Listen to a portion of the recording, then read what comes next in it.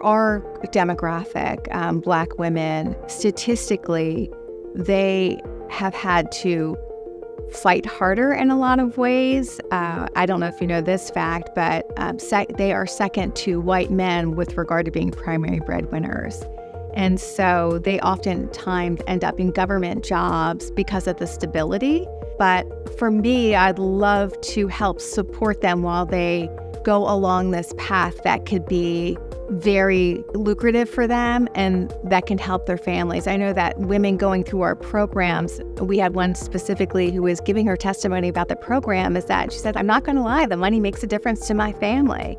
And we try to provide them the encouragement and the mentorship to help them sustain in this field. You have one bad experience, you want to leave.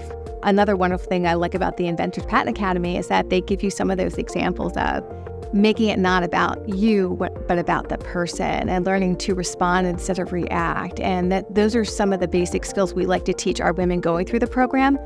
Going through patent law, becoming a patent practitioner is not an easy field. There's a steep learning curve.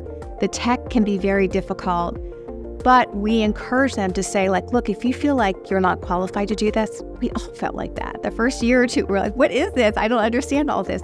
And we try to encourage them to say, like, look, we're here for you. We've been through it. We want to support you, because they deserve the right to pursue a career that's going to be advantageous for their family, to provide for their family. So that's one thing we do really work on for them, giving those soft skills and that career skill development, interviewing, as well as they're matching up with these law firms, and just giving them awareness of what, and some of them have never worked in a law firm before. Like, what does that look like? It's going to be a lot different than what they're used to, and just giving them the basics of how that experience may be to equip them as they're moving on to this next stage of their career. And then to make sure that they stay. We want them to stay.